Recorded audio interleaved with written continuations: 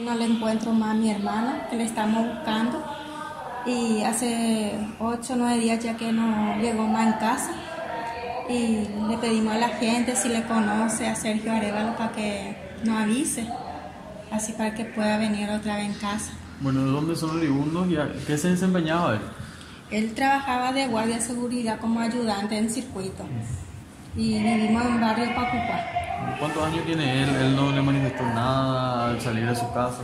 No, nada, no dice, solamente se fue con la ropa puesta, se fue, dice, para buscar trabajo, y desde ahí no viene más, hasta ahora. Fue el 30 de agosto, fue la mañana, en la noche que él salió. Salió a eso a las 10 de la mañana por ahí, el 30 de agosto. Bueno, él no presentaba ningún problema de salud. Y últimamente creo que sí se le va y viene su memoria, porque él trabajaba en guardia de seguridad y no se alimentaba bien, no dormía bien, y poco a poco se le hace así, parece que pierde su memoria. Bueno, para la gente que le conoce, ¿a qué número puede contactar?